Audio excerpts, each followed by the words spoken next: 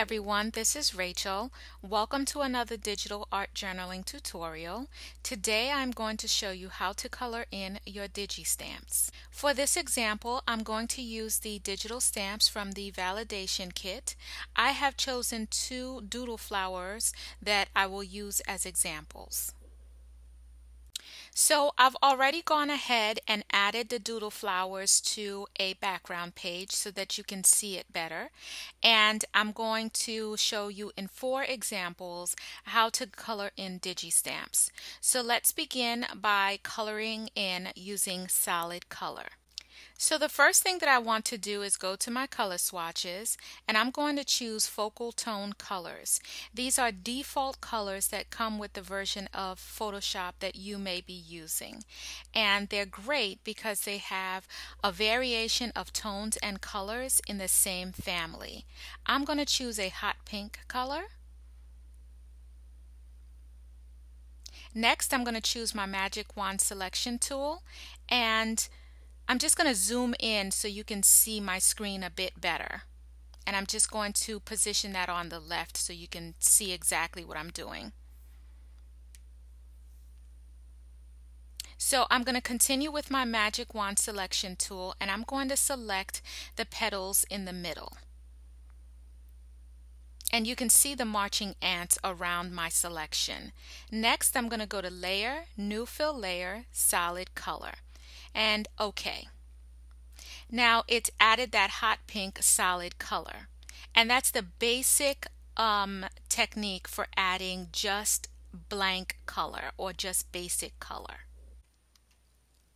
Next, I'm going to reposition the page, and I'm going to work on the second doodle flower. And this time we're going to add color with shading. And so I'm using my magic wand selection tool again, and I'm selecting the petals on the inside. And I'm going to go to Layer, New Fill Layer, Solid Color, click OK. And there, the hot pink color is laid down for us. But now, to add the shading, I'm going to go to Layer Style, Blending Options. Then I'm going to select Inner Glow. I'm going to leave the default screen blend mode. I'm leaving the default opacity and noise, but I want to click on the color picker and make sure that it's white. I'm going to change the source to center. I'm going to change the size to 200 pixels. And there, that gives me a little bit of a glow. Then I'm going to select Inner Shadow, select Linear Burn.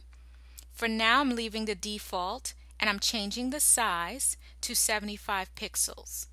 But then I'm going to go back and change the opacity to 35% just to reduce the harshness of that dark shadow. And there you have it, the difference between solid color and color with a little bit of shading. So next, with the bottom flower, I'm going to zoom in again. And I'm going to use my magic wand tool and begin to select the petals.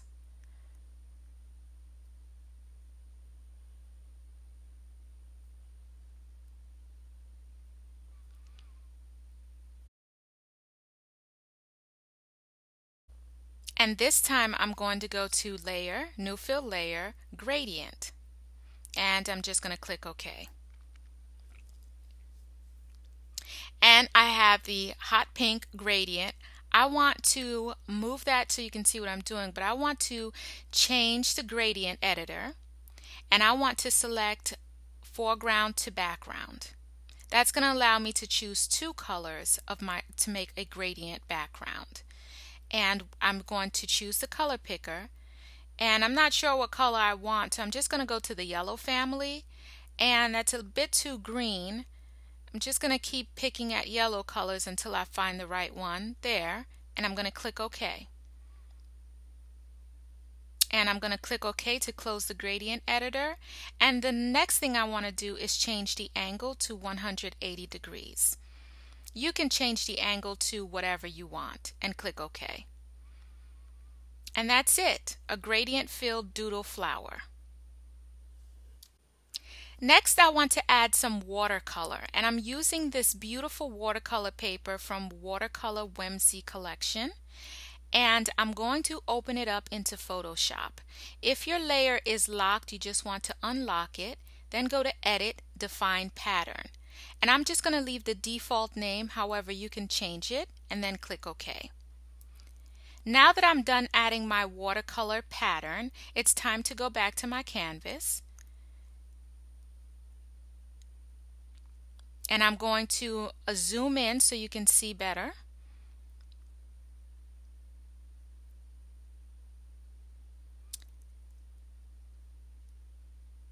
And again, with the Magic Wand selection tool, I'm going to begin to select the petals in the flower.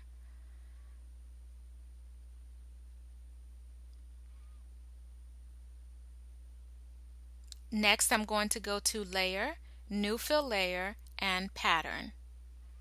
And just click OK. And now I'm going to choose the watercolor paper that I just added. And next I'm going to click OK. And there you have it, 4 different ways to quickly color in your digital stamp images.